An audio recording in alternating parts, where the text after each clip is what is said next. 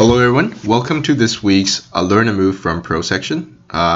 In today's section, I've actually found a very interesting game between two European professionals. So the black player is Matthew Surma. He's from Poland and he is a professional Go player.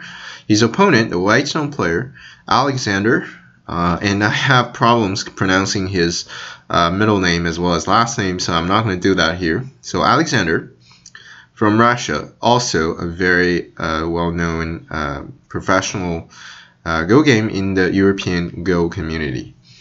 And yeah, it's super interesting to talk about a game between two European players because most of my videos have been about Asian professional players. So let's take a look at what happened in this interesting game. So Matthew starts as black.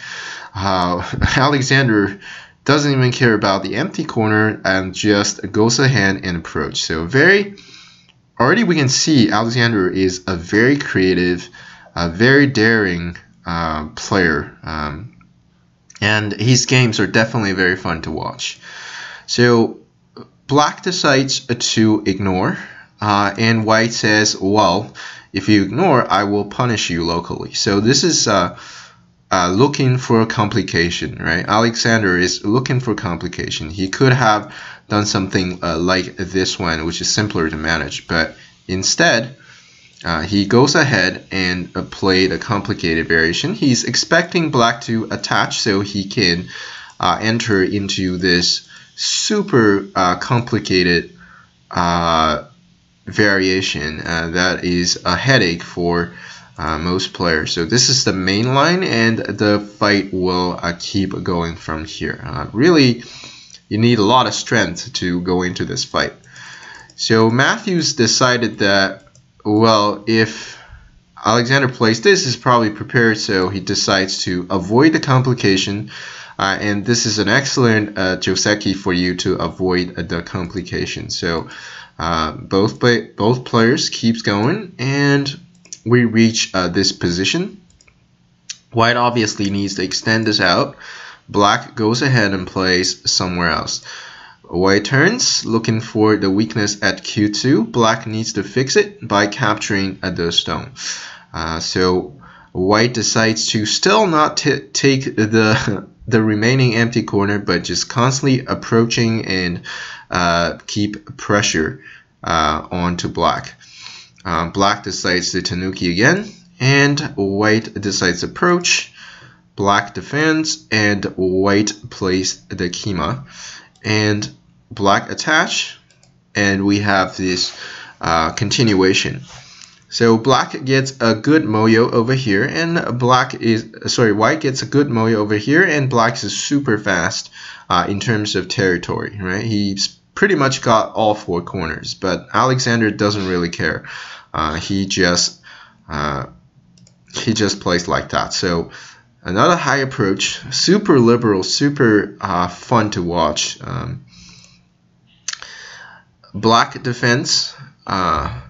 Here I would probably be more interested in defending this way, but since this game was played, I believe in 2015, so that's when AI did not come out, so the games were more interesting in those times. And now we're today's move. So obviously white has a lot of choices. He can go ahead and attach and settle the corner. He can attach the other corner and settle his stone at D15. Those are all very good variations. But Alexander decides to punish black's corner over here. So if I was going to play white locally, I used to play a lot b5. And I realized later on that when black blocks, there's really not a good follow-up, right? If you try to enclose, black can destroy your shape by playing the d4. So this is really a move that makes you comfortable at first, but doesn't really do anything practically. So my personal recommendation for all my viewers is actually to jump at b6. This is not what is played in the game, but I would say b6 is definitely a great move to play locally. It strengthens the side as well as pressures the corner. So black correct response. So if black is not so good at life and death, he's probably gonna kick you, and you know, and this is gonna be very good for white, because we got what we want in Sente, so we can take initiative elsewhere. But as it turns out that black doesn't have to. So when you try to come in and try to basically kill black, what's going to happen is that black can defend himself like this. So white pretty much has to white gets a lot of comfortable moves, but white pretty much has to let black live. So as we can see, white got enclosure outside, white got extension that strengthened his side. So very good outcome locally for black. Extremely good for white. But the thing is that black got a lot of moves outside. So does that compensate for what black lost locally? Well, that's it. That is a tough call. That is hard to judge. So, but that's a very good continuation from both sides. Black can Tanuki just because of the life and death situation inside the corner. So, not what is played in the game. So let's look at what move we're going to learn from the game. That is what Alexander played. That is to go ahead and go to 2-2. Well, super cool looking move. I was very shocked visually by this move, which is why I choose to talk about this one in this section. So it's visually pleasing. So let's look at what are some tactical continuations. If black kicks, white will follow up by Akima here. Now black needs to fix the corner, right? If white ever gets to extend at c2, black is in big trouble. So he goes ahead and fix that. And now white got what he wanted. He got a Sente, and he can start developing on the side. He can start playing somewhere else. So by playing the b2, exchanging with the b3, suddenly our b5 looks a lot stronger. The weakness look a lot less obvious, and we got a Sente. So this is super good outcome for white locally. What if black defends over here? If a black defends like this, white can now jump. So that's the same idea. So black needs to fix is if he plays somewhere else, white can follow up by playing this variation. Black cannot make a life locally. He needs to fight a very awful ko, very likely. But if black fix, white gains initiative and got the b6 in Sente, and then he can play somewhere else. That's super good for white as well.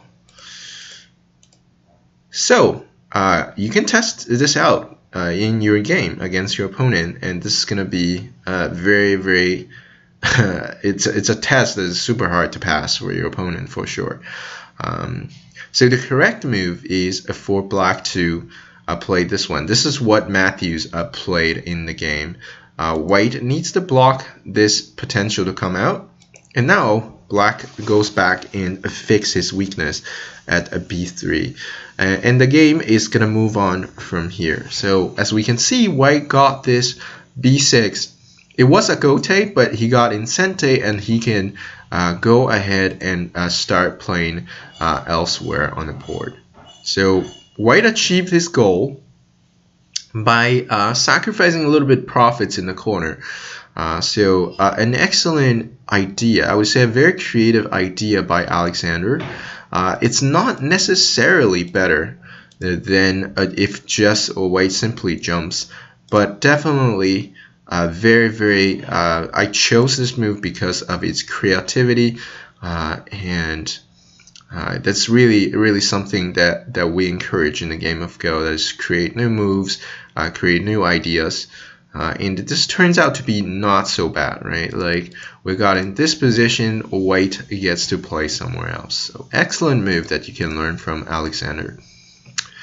All right, so this is today's content. So if you liked the video, give a thumb up. If you have any questions, comment below the video and I'll answer them. And subscribe to my channel to get the latest update on the new videos. I have the new Joseki series that came out, so if you haven't noticed, if you want to get those, strengthen your Joseki knowledge, subscribe to my channel to get the latest videos.